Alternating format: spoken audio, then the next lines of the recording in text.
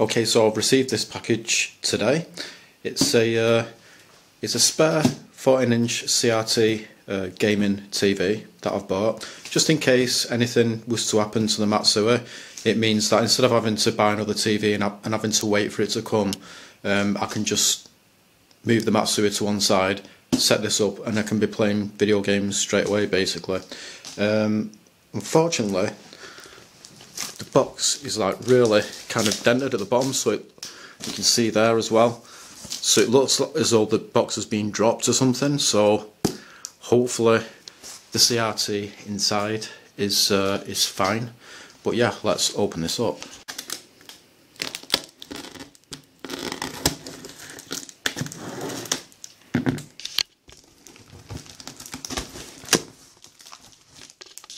So I bought this off eBay.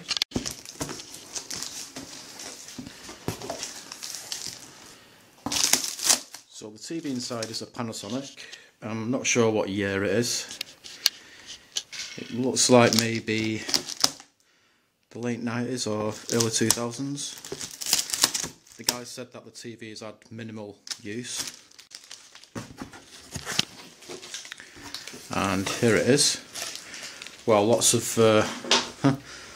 shredded paper, so hopefully that, it seems like this should have really cushioned the TV when this impact happened at the bottom.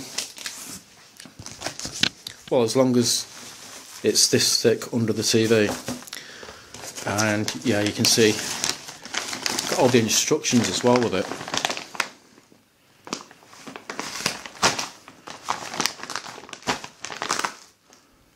Okay, so I've now got it on the floor so you can get a better look at it. So got some more packaging there, polystyrene. I think in the USA people call it styrofoam or something. We've got like these bubble bags and whatever. TV itself in bubble wrap, and we've got some more polystyrene on the screen there. So okay, what I'm going to do is I'm going to get this out of the box and then I'll put the camera onto the tripod. Alright, so got the TV out of the box, and yeah, it's done a really good job of packing this. You can see all the way around the TV, these bubble bags, and just so much shredded paper. And we've got like more, we've got packing peanuts, more polystyrene under there. So these bubble bags I'm going to keep because I can use them myself when I'm selling things on eBay. The rest of this is going to go in the trash. Yeah, over here in the UK we have like dedicated bins just for paper and cardboard. You know, it's all about recycling and whatever. The polystyrene just goes in the general rubbish, so I'm going to have to actually try and pick out all of the packing peanuts, you know, get them all out, and any other kind of non-paper items, get them all out of the paper, and then I can just like put the paper into the correct bin without anything else with it. Just mountains and mountains and mountains of shredded paper.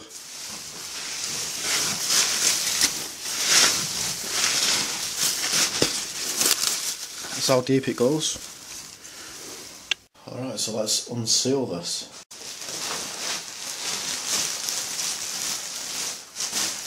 So there's two things that I look out for when buying a CRT off eBay. And these seem to be common problems unless I was just very unlucky, because I've experienced these two types of problems a few times in the past. One of them is like a slightly squished screen, so it might be kind of squashed that way a little bit, and while most of the time it's not noticeable, if you see something on the screen that you know is meant to be a proper circle, like say a car tyre or whatever, like you see in the side of a car, the wheels will actually look a bit kind of oval, you know, and that's when it's really noticeable. So when buying a CRT on eBay, I'll make sure that they have pictures of the TV switched on, and there's something on the TV which I can use to kind of gauge whether the screen is squished or not. The other problem is when the picture is kind of slanted. I think it's something to do with, I think it's called the yoke on the back of the tube. It needs turning or whatever. And that's a lot more easy to spot, because when you see the picture on the TV, especially if there's like a straight line on the screen, you can see whether it's straight or slanted or whatever. So that's another thing that I look out for as well. There's probably other problems to look out for as well, which I don't know about. I'm no expert on CRTs at all, by any means. Let's see.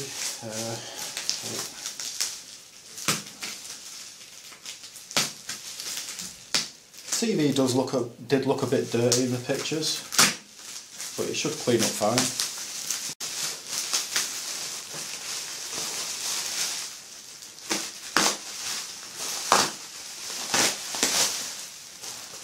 So the TV is now being revealed. It's a Panasonic.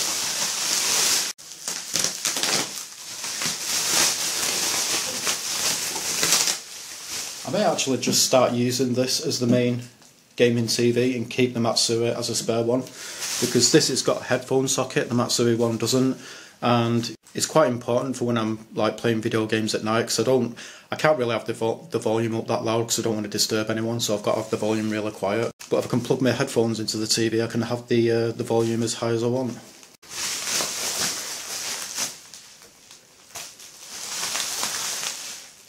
So far it's looking fine.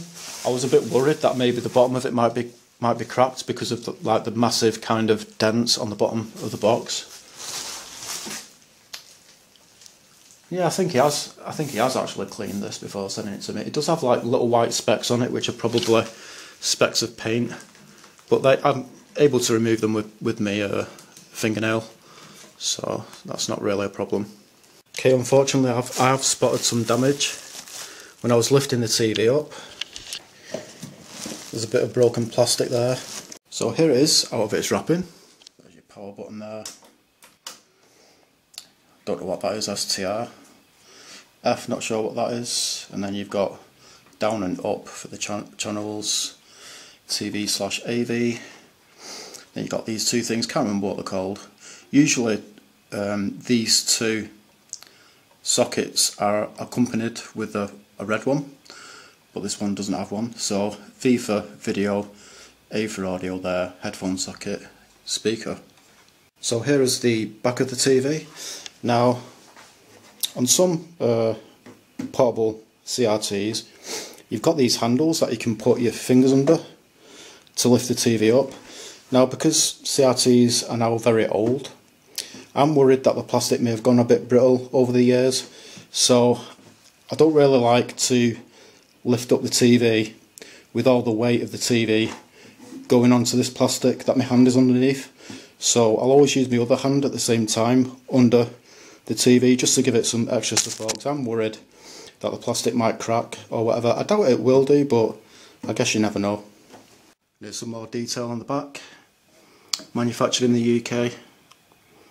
Seems quite common for portable CRTs to be manufactured in the UK for some reason, because hardly anything is manufactured in the UK, so it's kind of strange how it's quite common for CRTs, portable ones, to be made in the UK. There's the model number, TX14-S2T. The 14 stands for 14-inch screen.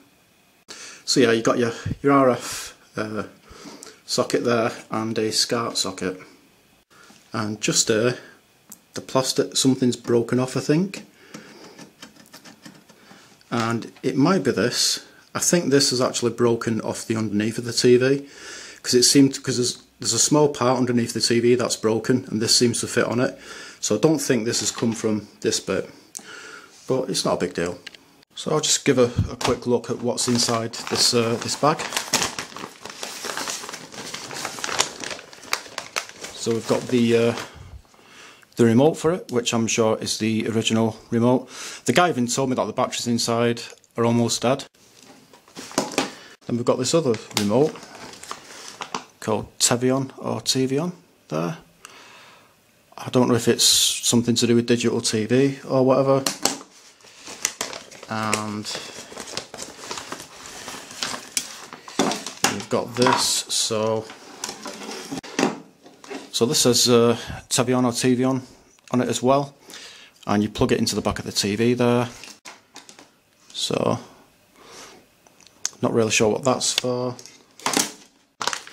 So let's just have a look at the paperwork there. So this is a guarantee for it.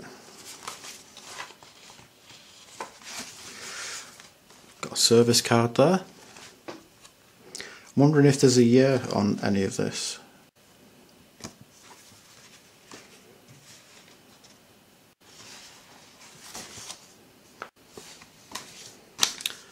Another guarantee there. Quick setup guide.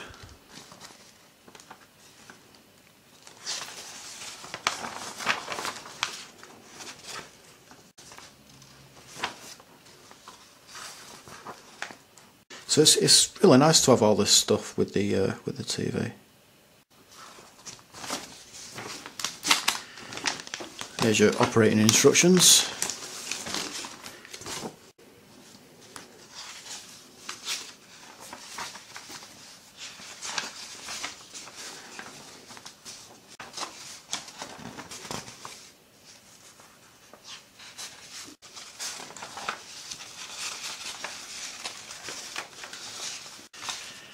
Yeah, the TV is pretty old because like here it's showing how you hook up a VCR to the TV rather than a DVD player.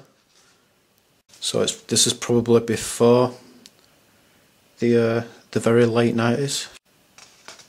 Because I think DVD players, I think they first came out maybe 1999 in the UK or 2000, 2001. Not exactly sure. I'm guessing the TV is probably from 95 or 96 or 97.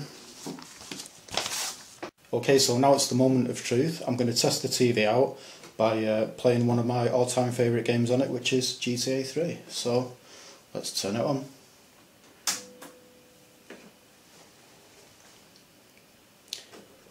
Turn on the PS2.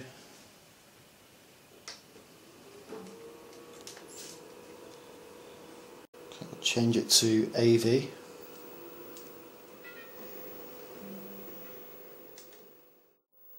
So I've been using the TV for a short while now, and pretty much straight away I noticed two issues with it. The first one is that there's a really small black dot on the screen. It's not going to show up on camera. I think it might be a burnt phosphor or something like that. I tried looking it up online, but whatever it is, it's on the other side of the glass inside the tube. So I don't really think there's anything that can be done about that, and it may not seem like that much of an issue because it's such a small black dot, but I can just notice it all the time while I'm playing a game on this TV. It's like it's very hard to unnotice and it just bothers me. And the other problem, which is a really weird problem, and I've never experienced this on any other CRT before, and that is while I'm playing a game on this, whenever I move my eyes, you kind of get like this wire mesh effect. Kind of looks like a mesh screen. It kind of fades in and then fades out again, like very, very quickly. It's kind of faint, but I really don't like that issue either. I'm not really sure if there's anything that can be done about that. It could just be that that's how these TVs are, like it's not a fault. Maybe it's something some people notice and other people don't. I'm not really sure. So unfortunately, I'm not really going to be able to use this TV for playing video games on because it's going to be difficult to enjoy them with those two issues. So I did contact the seller, and he said he'll give me a full refund if I post the TV back to him. Now I really didn't want to go through all that hassle, so we both agreed on me getting half of the money back and I keep the TV. So I may actually just use this as like a kitchen TV for watching stuff on while I'm doing chores in the kitchen, like cooking and the washing up and whatever. Those two issues, they won't really be that much of a problem then, because I won't be as close to the TV, so they're going to be pretty much unnoticeable. Or I could actually use this TV as a CRT to practice on, because I do have a few CRTs which I've got, you know, various issues that I do want to fix, and before I try to fix them I could practice on this TV. So unfortunately things haven't really worked out that well with this TV. I mean, apart from those two small issues, it does seem like a decent TV. So at least in my experience, it's incredibly difficult getting a hold of a CRT which doesn't have any issues. That could either be because I'm really unlucky, or it could be like that for most people. It could be because all CRTs are very old now, like even the newest ones are very old now, at least in the UK anyway, because they stopped being made in 2008, so that will make the newest ones about 13 years old, I think. So, oh well, it's just one of those things really. So yeah, that is pretty much it. Thanks for watching.